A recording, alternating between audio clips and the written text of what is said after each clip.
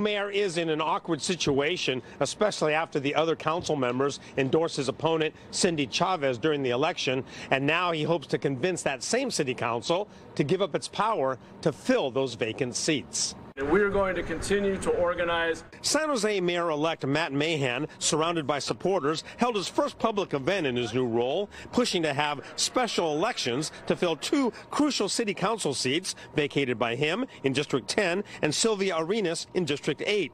The council has the power to appoint replacements for the remainder of the two-year terms. And having just 10 politicians vote to choose the leaders in these diverse districts is the opposite of diversity.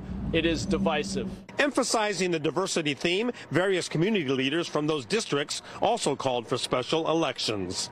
Yes, these elections may cost money, but in long run, the special interest groups will cost us a lot more. Still, pro-labor groups such as Working Partnerships USA and the Santa Clara County Democratic Party, which supported Chavez, say special elections are expensive, running into the millions, as well as time-consuming, and that those delays hurt the people in those districts, especially underrepresented communities. But Mahan says his position is not about the council supporting his opponent during the election. There's just too much room for special interests to influence who's on the short list. They have the relationships with elected officials. They're going to put forward the names of people who they think will be sympathetic to their cause. Mahan says he would support interim appointments if that replacement would take a pledge not to run for that office. The city council plans to take up the issue at its December 5th meeting and hopes to make a final decision 2 weeks later.